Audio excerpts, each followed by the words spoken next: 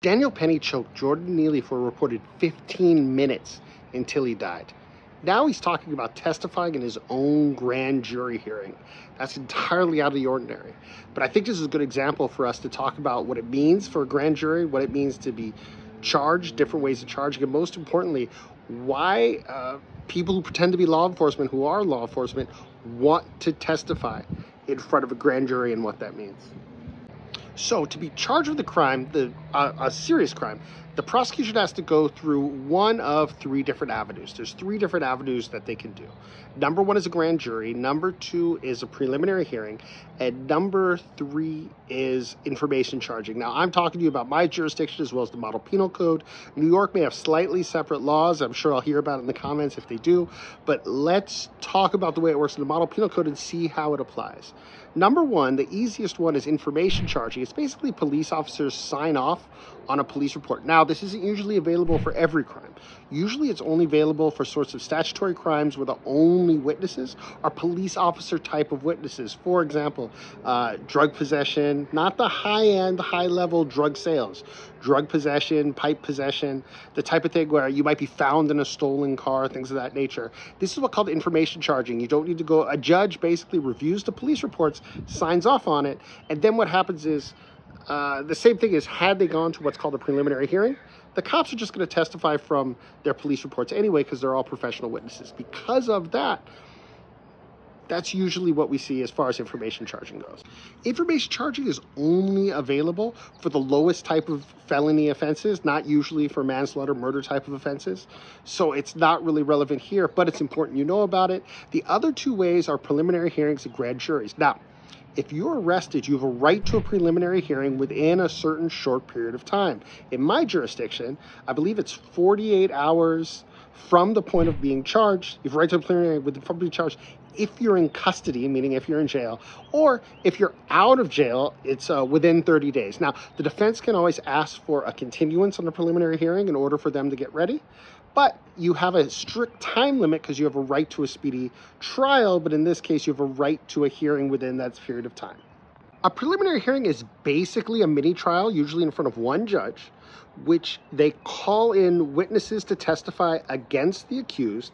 The standard of proof is much lower. It's not beyond a reasonable doubt. It's only usually more likely than not that there's a probable cause to hold the person, that a reasonable person would believe, based on the evidence deduced, that it's likely that they committed a crime, right?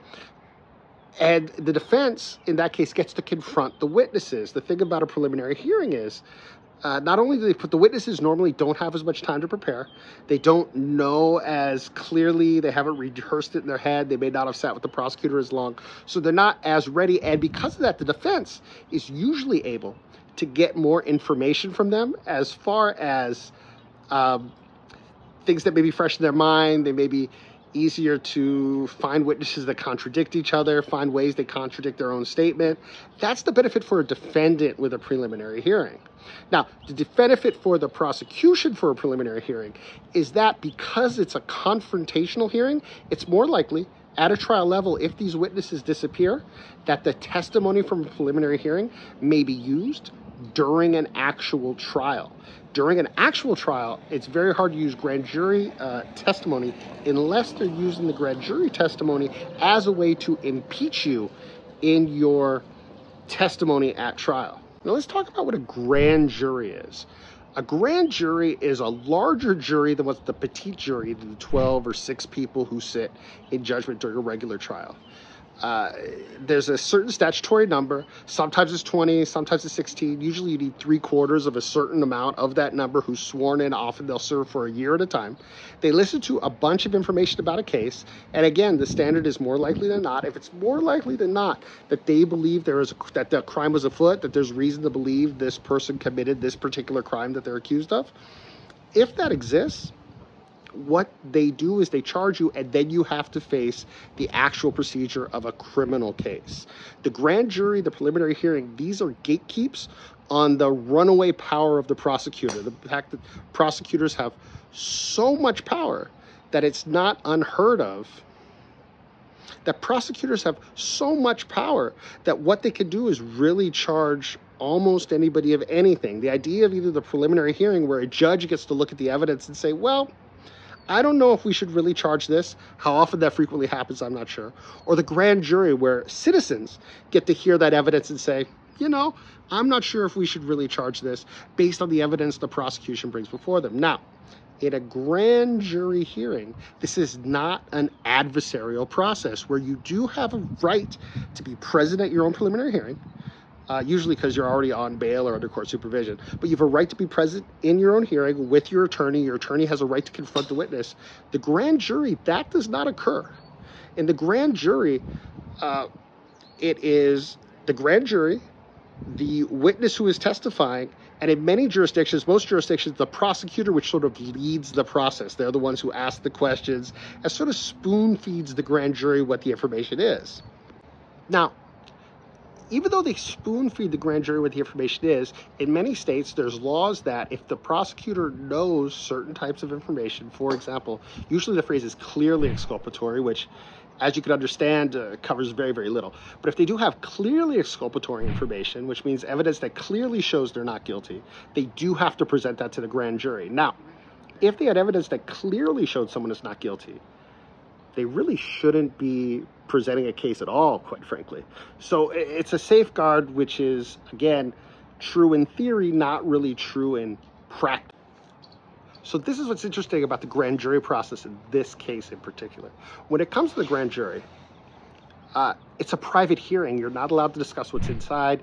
Technically, you shouldn't even know who's coming up to be investigated at any particular day. There's a whole number of different safeguards of the grand jury process to protect both the defendant, but also to protect any potential witnesses for the prosecution.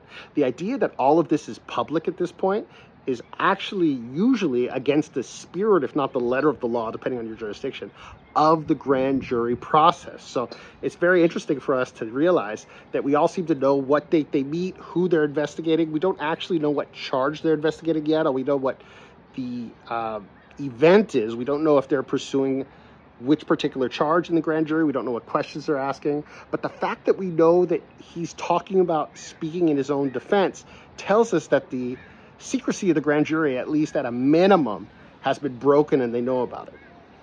Now, do you have a right to testify in your own defense at a grand jury? What I'm going to tell you is, as far as I know, the ones I've seen, you absolutely do not. I don't know if New York has changed this law. So there is a missing piece to this. And like I guessed, New York has its own rule, which promises the defendant a right to testify at the grand jury. Now, this is different than the model penal code, and that's why this is even an option for this case. I apologize if the sound is off because I'm recording indoors. But that's why I like doing this, because when I do these videos, I also get to learn new things. This rule is from New York's Criminal Procedure Law Section 190.50(5). And for that reason, it's called a cross notice with that section number attached.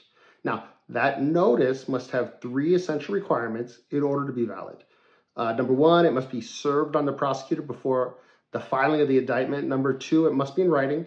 And it's common that it's often on the back of a business card, even that's okay. And 3, it must be by an attorney and include the attorney's address in order to schedule the defendant's testimony. Hence, the back of the business card, the address is right there on it. So what does this allow the defendant to do? He can testify, but there are restrictions, there are downsides that are important to understand. The defendant can only sit in the grand jury room during his own testimony. What does that mean? It's not like a trial where he can watch all the evidence from beginning to end, and then when he decides to testify, he's heard what other people have said about him. At the point the defendant testifies, he may not know what the other witness is, if they've produced video, even if they've produced diagram or who they produced. He may not know any of those things, and for that reason, he may not be able to answer directly any certain accusations that have made against him, for example. In addition, his attorney can't object to any questions that are asked either of the defendant or of the other witnesses, and the attorney is not allowed to ask questions of the defendant, the other witnesses, or the information previously admitted to the grand jury. The only thing the attorney can do is whisper silently, quietly, advice. He can't sit in the room, but only during the point the defendant is testifying, and only on advice on the law per questions that are being asked to him by the prosecution or the members of the grand jury. Now, as always, the defendant does have the Fifth Amendment right to remain silent. We've talked about the Fifth Amendment right to remain silent. So testifying at the grand jury is giving up that right for the purpose of the grand jury process. You would never be required to testify to convict yourself. This would be giving up that right and giving testimony. But if you do give testimony before the grand jury, be very, very aware that if you testify in a way which they choose to either believe parts of it or discount parts of it that defend you and believe the parts that only convict you or incriminate you, you could be incriminating yourself if that's what you choose to do. So testifying to the grand jury is giving up the Fifth Amendment right for that purpose and comes with all the same problems as ever making a statement in your own defense. I know there are some states where the police union has put it in their contract that they have a right to testify in any case that they're bringing against police officers. They've tried to negotiate that in, or they have negotiated that in. In fact, one of the few places, the only time I ever see people testifying in their own defense is in law enforcement cases. And it very seems to be what this is telegraphing to us, that what what Daniel Penny is doing is running what's functionally a law enforcement defense. What he's doing is saying, I needed to do it. I was acting, if not under color of law, as a good Samaritan, which we've heard people say about him. And because of that, I had to act this way. He needed me to do this to protect the public. And he's going to attempt to present that to the grand jury in order to not get charged. So this is a real interesting question I was asked. And I didn't even realize, because it had been in my system, knowing this for so long, that it's very interesting. He's already been charged with the case, but they haven't had the preliminary hearing yet. So why are they going with the grand jury process in addition to him already being charged? He's currently charged with manslaughter. So there's a couple different reasons, and let's talk about what those could be. One could be that they're aiming for a higher level of charge.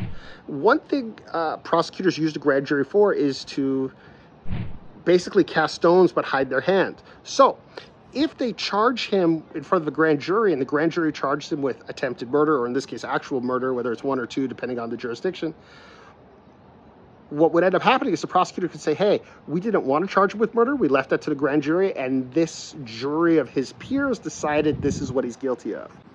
So the other reason, which ends up being more likely, is that they don't charge, and the prosecutor can say, hey, we tried to charge him and we were unable to because the grand jury came back and said, hey, we don't think this meets the burden or the standard that they need to meet in order to charge this case. We've seen this in other cases nationally, when what they've tried to do is charge, especially police officers, and the grand jury has come back not to do it. Now, it's a little bit disingenuous, and the purpose is to, again, throw stones and hide their hand, because 100% of the evidence which the grand jury hears generally is provided by the prosecutor. It's not an adversarial system.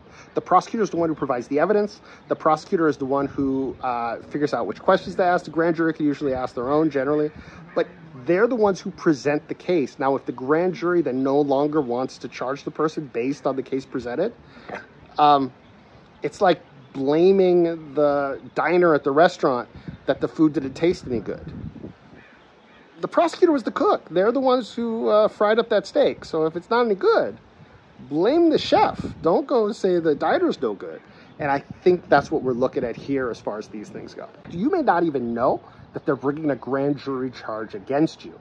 Often you have to petition the court or beg the prosecutors to do it. Now, does a prosecutor want you to testify? Could be up to the prosecutor, depends on the case. The good thing for a prosecutor, if you testify in your own defense, is that you're tied to whatever statement you make. Whatever statement you make, you made under oath in a court proceeding, and it can be brought in against you at trial, whether it's for impeachment or whether it's brought in as an admission, which is either exception to the hearsay rule or outside the hearsay rule, depending upon your jurisdiction. So you've already been charged with in court, but you haven't had your preliminary hearing yet, which is bound by a particular time limit. But you also now have to face a grand jury. How do you get charged twice? What's going on? Well, number one, you can't face trial for two separate events of the same charge. Two separate charges of the same event, unless it's at the same time. So if what they're doing is, before you have the preliminary hearing, charge you at the grand jury, they can do that in order to protect the witnesses, spoon feed the grand jury, do different things of that nature as a way to make sure the defendant's defense doesn't have the ability to cross-examine these witnesses, right? That's the general reason. So for example, many sex assault type of cases, many especially cases where we want to protect the children, where maybe children are going to be the witnesses, they'll do that in grand jury because it's non-adversarial. Because it's not adversarial, the defense attorney doesn't get to ask any questions. They can keep it very sort of, couch them in safety, so to speak. They're not going to be confronted under cross-examination the way they would under trial cases where preliminary hearing is much closer to trial. If the defense attorney wants to go after them, wants to be very confrontational, wants to get them on the, they really have the right to do that. Grand jury protects them from that. That being said, why they then would invite the defendant to speak at the grand jury, I think we understand where that comes from and what that is, because we only ever see it in cases like Ferguson, cases like this one. I'm sure someone can send me a list of cases where it happens all the time, but I've never seen it. In fact, usually it's a surprise when you're confronted by a grand jury, unless you show up for the preliminary hearing. And upon showing up for the preliminary hearing, it's not uncommon, especially in these sex assault type of cases, these other type of cases, where they say, oh no, we've already proceeded by grand jury. The judge is going to unseal the warrant on Thursday, or they unsealed it today, and they serve him the warrant as he leaves the preliminary hearing sort of situation. That's not uncommon at all. So it's an interesting mix of the procedures. I think it's sort of unfortunate that they would hold him for a hearing they know is never going to take place, then run a grand jury proceeding to replace the hearing they know is never going to take place. I think it's slightly disingenuous, but I don't get asked about if I think that's ethical or not as far as that kind of thing goes. Finally, as far as this case goes, as far as Daniel Petty's case, I'm going to be very clear about this. I don't think you deserve the death penalty. Excuse me. I don't think you deserve the death penalty for being obnoxious on a train. I don't think being obnoxious, outlandish, threatening people with sort of actions that you don't have the power to take very, very clearly, I don't think you get the death penalty for that. And I definitely don't think an ordinary citizen gets the right to hold someone for what's been reported as 15 minutes in a chokehold well after any danger they posed has long since passed, until they get to kill the person. That's not America. That's not what I signed up for. It shouldn't be allowed as far as I'm concerned. I don't think that stands your ground, especially after the 10th minute. I think we've seen that previously. So this is a very tragic case. I'm going to say for all people involved, because I don't want Daniel Penny to have to go to jail. But the reason I don't want him to have to go to jail is because I want Jordan Neely to be alive. I want the system to support Jordan Neely in what he needs, so Daniel Penny never gets caught up on his way to wherever he's going, that he doesn't feel the need to functionally kill someone.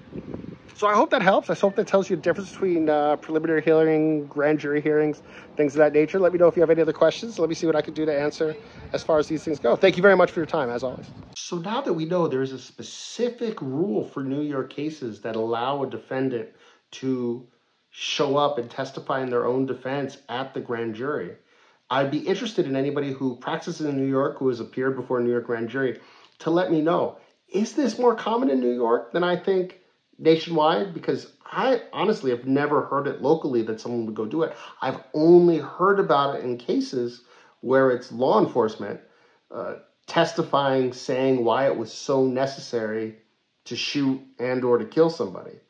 So my question to New York attorneys is, how often do you file these notices? And is this in every case, for example?